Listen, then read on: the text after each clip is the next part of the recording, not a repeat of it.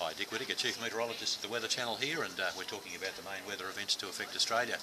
Now, the big news, of course, we had tropical cyclone Heidi across the coast near Port Hedland earlier this morning, and you can see the cyclone's now moving inland there, and you can see the cloud on the satellite photo very pronounced, and even on the radar, the Weather Channel radar here, you can see the spiral bands as the cyclone starts moving inland.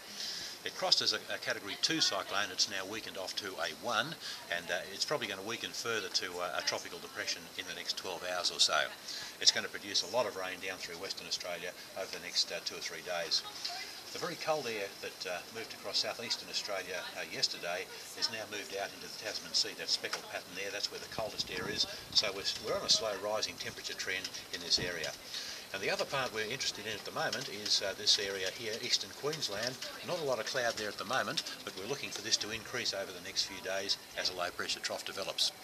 If you need any further detail, you'll have to watch the Weather Channel. That's channel 603.